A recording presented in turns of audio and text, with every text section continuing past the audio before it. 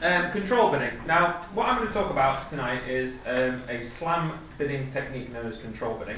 And when I speak about control bidding, it used to be called cue bidding. So for those of you who kind of know it as cue bidding, control bidding has in a sense replaced that term. It's a slight terminology change. And what it refers to is having a first round control in a suit. Now, a first round control is a card that will win a trick, i.e. an ace.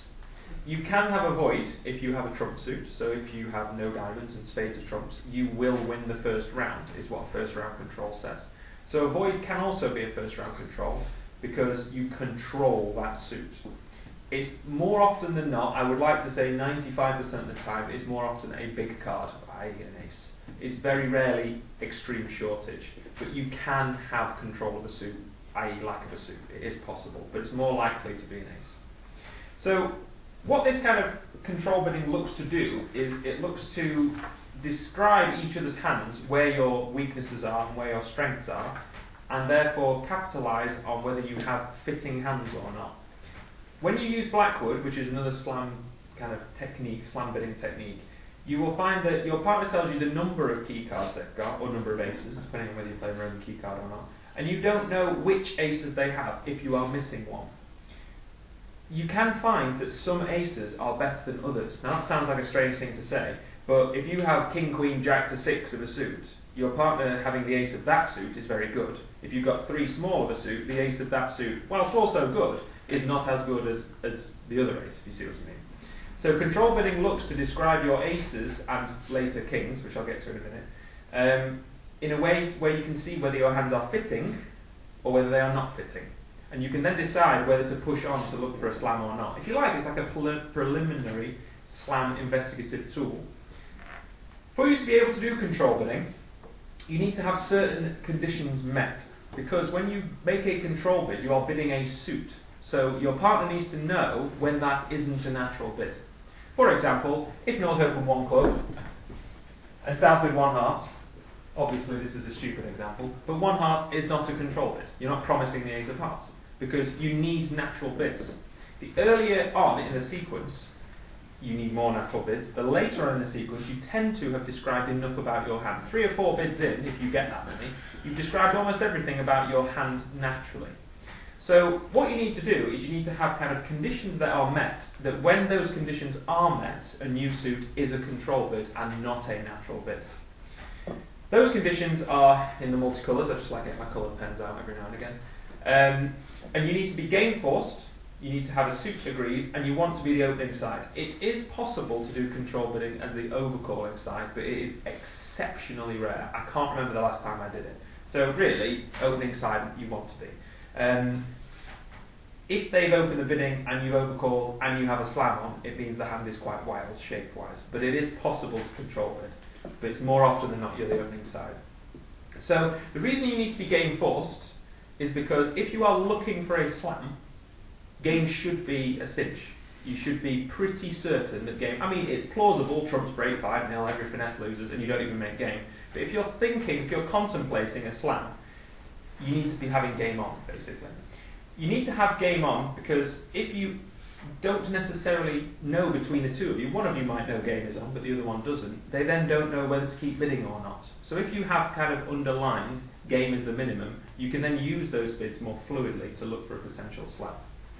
Suit agreed, you need a suit agreed because you need to know what suit you're heading for.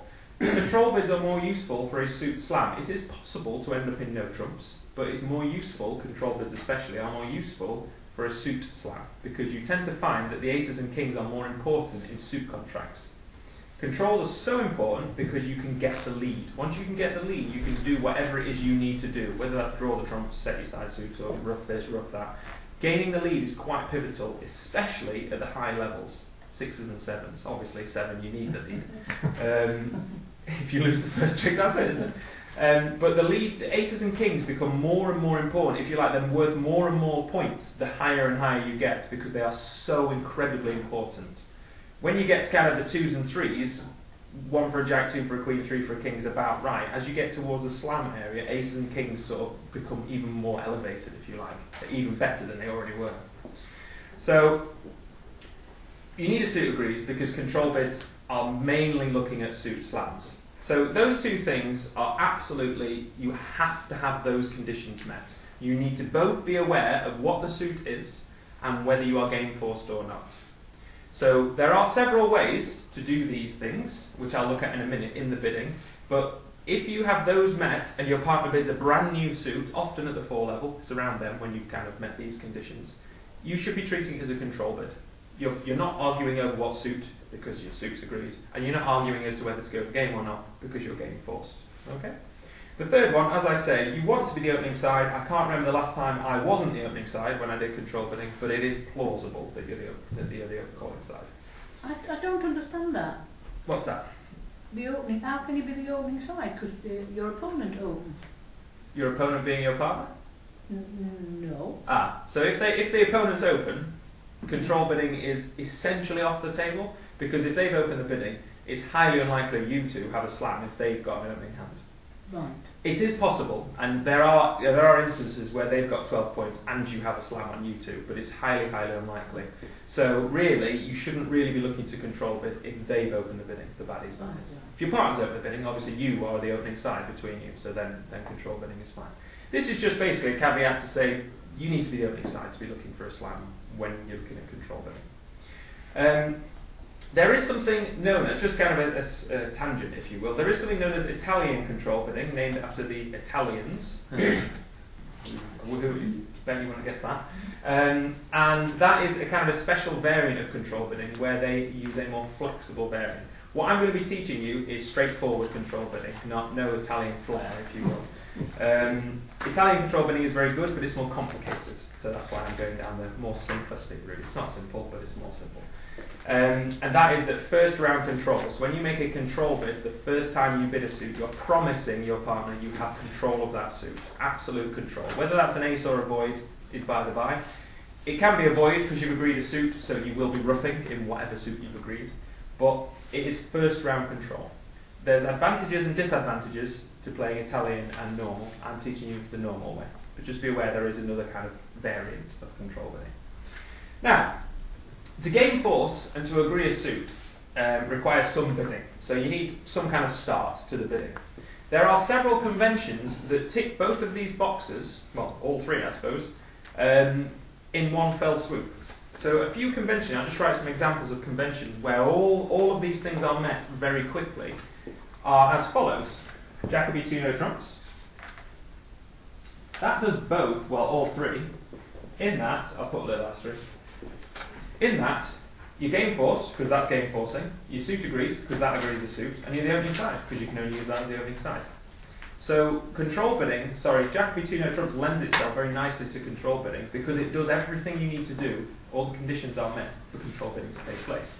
For example, 1 heart from south, 2 no trumps from north. That says, I've got some hearts with you and I want to go to at least game, i.e. tick, tick, game force, suit agreed. With the opening side, tick, off you go. Any bid you now make that is not hearts is a control bid. So if south bids 3 clubs, that says, I have control of clubs. I have first round control of clubs. It isn't saying, I've got 5 hearts and 4 clubs.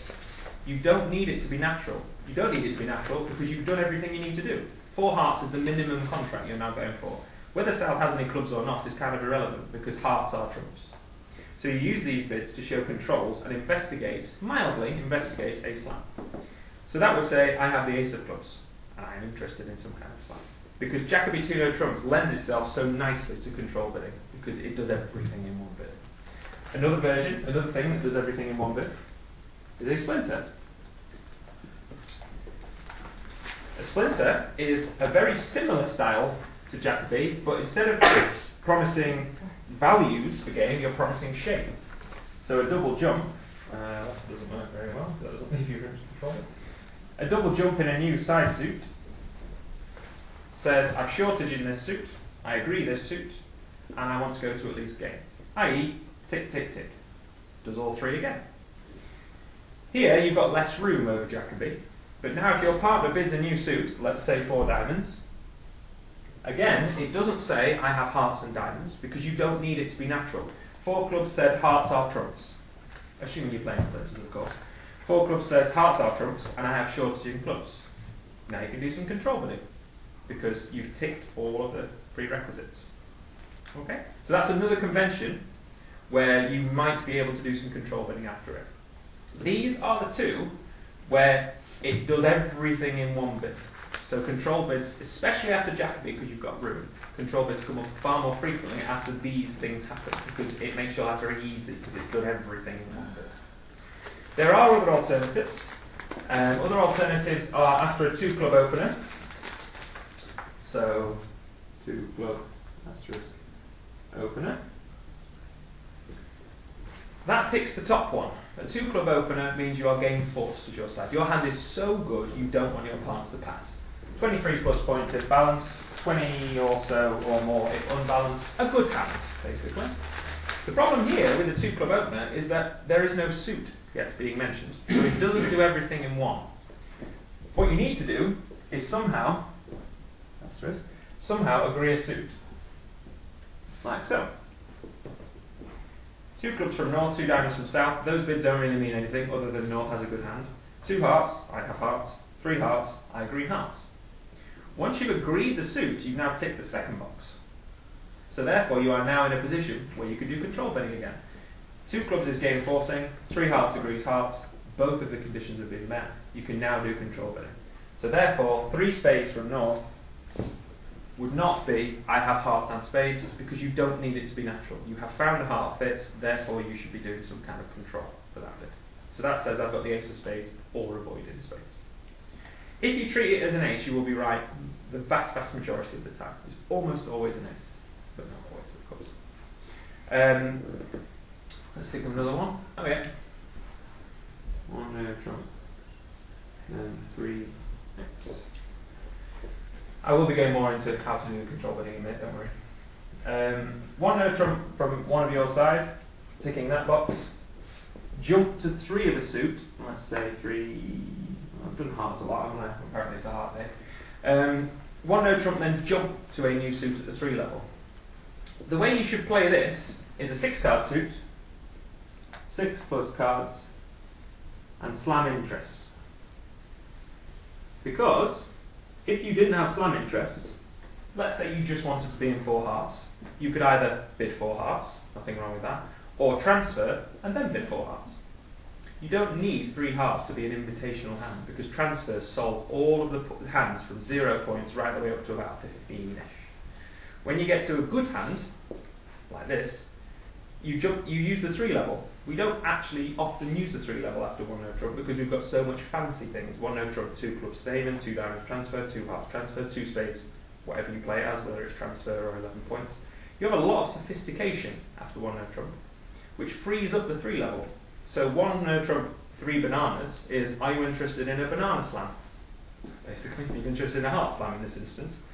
So if North was to bid on, because this has set the suit, you in a sense agreed the suit yourself, because you've got 6 cards and they've got at least 2 because they're balanced. You have agreed the suit. You kind of forcefully agreed the suit. You've told your partner this suit is trumps. You've gained force because you've shown a slam interest. So that has ticked both of those things. And obviously that one was done when your partner opened the bidding. So you're now in a position where control bidding can take place again. Do you see? This one is less frequent because it requires a 1 no trumper and then a jump to 3 level. Again, this is slam interest. I would say sort of 16 plus with a 6-card suit, somewhere in that region. The more shape you've got, the more you can be loose with that point. So maybe 6-4, you might go down to about 14, maybe something like that. Something where you think a slam is quite a likely prospect, opposite a 1 no trump opener. But here, this again lends itself to control bidding because it's done all of them. Okay. I think there was one more. Let me just think about it. Oh yeah, 4 suit forcing.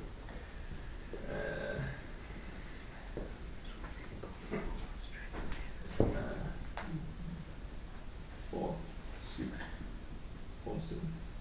These are all really conventions that either game force or game force and suit agree. So they're all conventions that kind of lend themselves to this control bidding stuff. 1 heart, 2 clubs, 2 diamonds. This one is probably the most vague. 2 spades, 2 trumps, 3 hearts. yeah, this one is the trickiest one to kind of get your head around because it requires a lot of work from both of you. It's the most tedious one. Jacobi's the easiest. This is probably in like ease order really. This is the easiest and this is hardest, probably somewhere around there. So 1 heart from north, normal. 2 clubs from south, normal. 2 diamonds from north, normal. 5 hearts, 4 diamonds. 2 spades from south, that's the 4th suit, so that's 4th suit forcing. 4th suit forcing is game forcing, so that's that one done. But you haven't yet agreed a suit. You haven't said whether you want hearts as trumps, clubs as trumps. You haven't said. Partner bids 2 no trumps, because they've got some kind of spade stopper, I'm guessing. And then you bid 3 hearts. So the question here is, why didn't South bid 3 hearts here, or even 4 hearts here? Why did they bother using 4th suit forcing? The reason being, their hand is too good. If they bid 3 hearts, or even 4 hearts, that would have ended the bidding, most likely.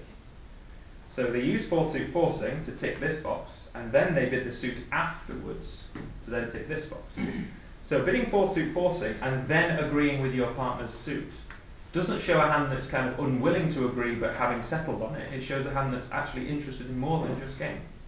If South had 13 points and 3 hearts, they could have just bid 4 hearts here, couldn't they? They didn't need to mess about doing 4th suit forcing. So the question really is, has South used 4th suit forcing because they've just learnt it and they fancied it? Or are they up to more? They're up to something, aren't they? Why have they bid 4th suit, game forcing, and then agreed the opener's suit? They must be into something, they're up to something. And that thing is a slam interest. They must have a slam interest, because otherwise they would have just bid game. So this also lends itself to control bidding. This is far, far more vague, and at the time at the table there'd be a lot of bids, and it would be confusing. The Jacobi, as I say, is quite straightforward. So here, now, if North was to bid 3 spades, let's say, that should be treated as a control bid. You don't need the bid to be natural because your partner has game force and then agreed hearts.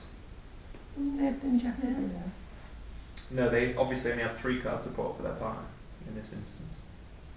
Because if they've only promised 4 at this stage, they didn't necessarily know. It is quite specific. It needs sort of a 5-3 fit or often a minor fit. So you investigate a major fit first and then go back to the minor. That can happen as well.